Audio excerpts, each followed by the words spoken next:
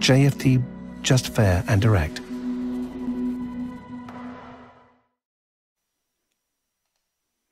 Good morning everyone and welcome to JFD's daily market review for March the 24th. I am Charalambos Pissouros, senior market analyst here at JFD, and I will talk about yesterday's main market movers, what's my opinion moving ahead, what are today's important events and how they could affect the markets. But before we start, let's read our disclaimer. The content we produce does not constitute investment advice or investment recommendation, should not be considered as such, and does not in any way constitute an invitation to acquire any financial instrument or product. I will leave you a few seconds to read the rest, and then we will jump into our analysis.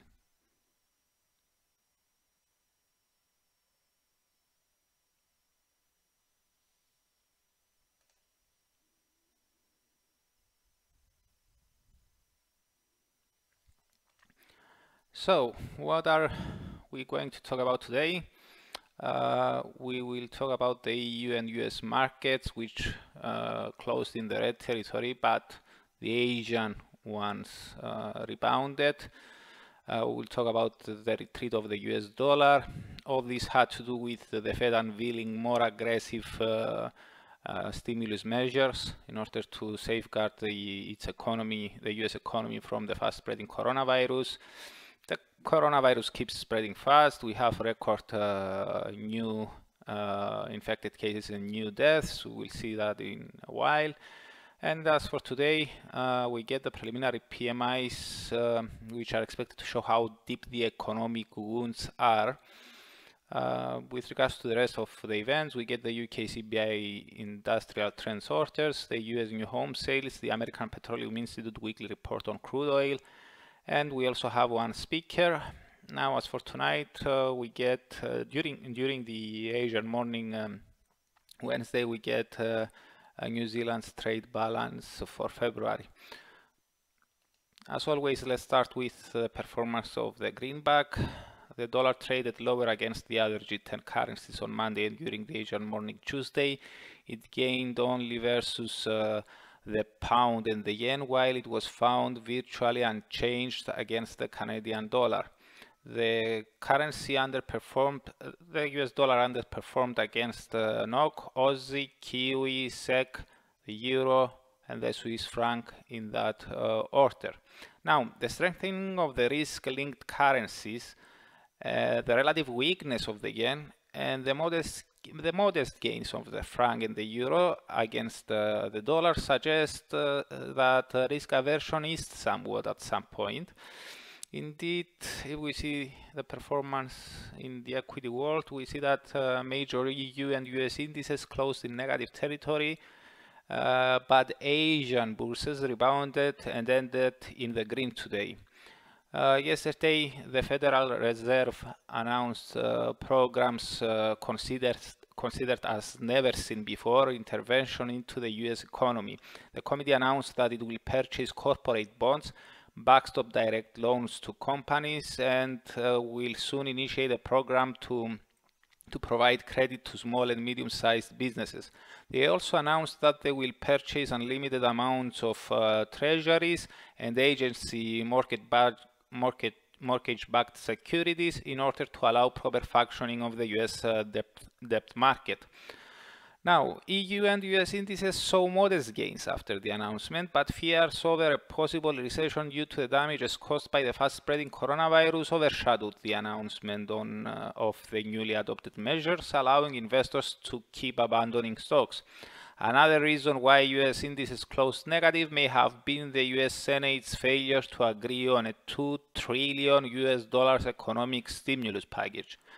That said, US Treasury Secretary Steven Mnuchin hinted that nothing is lost, noting that a deal will be reached soon. So these, alongside the new measures by the Fed, may have eventually prompted some equity buying during the Asian session today. Now, as for our view, We repeat for the upteenth time that monetary and fiscal stimulus may not be enough to spark a long-lasting recovery in the broader market sentiment. For this to happen, consumers have to get out of their homes and start spending, while businesses have to start investing on new plans. With the virus keep spreading at a fast pace and with new infected cases and new deaths hitting fresh records day by day, we see this as a very hard task. We can see here the graph. We have the difference on a day by day, the absolute number on a day by day in deaths and cases, and you can see that on a daily basis we keep hitting record highs in new infected cases and new deaths with an exponential pace.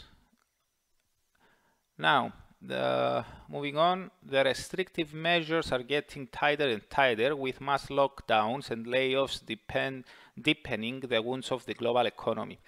With regards to the US economic activity, investors may be eager to find out the number of the initial jobless claims for last week, the forecast of which suggests an increase to 1 million from 281k the week before.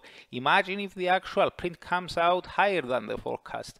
This would mean that the world's largest economy is getting hit much more severely than many have been anticipating. Having said that, though, ahead of the claims, market participants may pay close attention to the preliminary PMIs for the month of March, which are due to be released today. During the European morning, we get the preliminary manufacturing and services prints from several Eurozone nations and the bloc as a whole. The Euro area manufacturing index is forecast to have fallen to 39 from 49.2, while the services one is anticipated to have slumped to 38.4 from 52.6. This will drive the composite index down to 37.8 from 51.6. You can see the graph here. We have the manufacturing, the services, and the composite indices alongside the Eurozone GDP, the year-over-year rate of Eurozone's GDP, and you can see the forecasts point to a huge slump, which may lead the growth rate into contractionary territory. We get preliminary PMIs for March from the UK as well. Both the manufacturing and services indices are anticipated to have declined to 45 from 51.7 and 53.2 respectively, with the composite index expected to have fallen to 45.1 from 53. More PMIs will be released later in the day, this time from the US. The manufacturing index is expected to have declined to 43 from 50.7, while the services one is anticipated to have slid to 42 from 49.4. Now, the fact that the PMIs are forecast to have tumbled well into the contractionary territory is not a surprise, and such slumps may not prove major market movers this time around, unless the actual prints are much worse than the already very bad forecasts. With the virus spreading extremely fast outside China during the month of March, investors are already prepared for economic consequences during the first quarter of the year. The big question is whether the wounds would get deeper during the second quarter. As we have been repeatedly noting, we do expect the damages to drag into quarter two. With no vaccine ready to be distributed yet, nations are likely to maintain and even tighten their restrictive measures, something that inevitably may continue hurting economic activity. Now, as for the markets, with all that in mind, we stick to our guns that equities may not have hit a bottom yet. We repeat that it would be naive to assume that this whole turmoil is already fully priced in.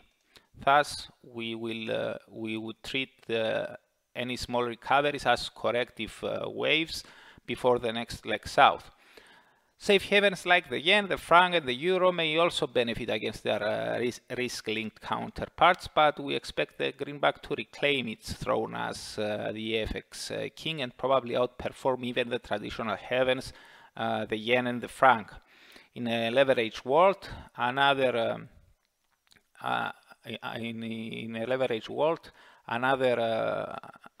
round of panic would likely prompt investors to liquidate positions everywhere, which in a dollar-denominated market means buying back dollars in order to cover losses and margin calls. Now, as for the rest of today's events, apart from the PMIs, we get the UK CBI industrial trend orders for March, and the forecast points to a decline further into the negative territory. Specifically, this index is expected to have slid to -30 from -18 in February. The US new home sales for February are also due to be released, and the expectations are for a 2.3% month-over-month decline after a 7.9% increase in January. With regards to the energy market, the American Petroleum Institute report on crude oil inventories for last week is coming out, but as it is always the case, no forecast is available. And as for tonight, during the Asian morning Wednesday, New Zealand's trade balance for February is due to be released, but no forecast is provided here either. We also have one speaker on today's agenda, and this is St. Louis Fed President James Bullard. So thank you. That's it from me. Thank you very much for watching and listening. For those who are interested in learning about the main events of the week much earlier, you can subscribe to the weekly Market Outlook webinar, which I'm holding every Monday at 8 o'clock a.m. GMT time. You can find the link in the description below. Now, at this point, I have to let you know that we will not have a daily market review video tomorrow. So goodbye from me, have a great day, and I will see you again on Thursday.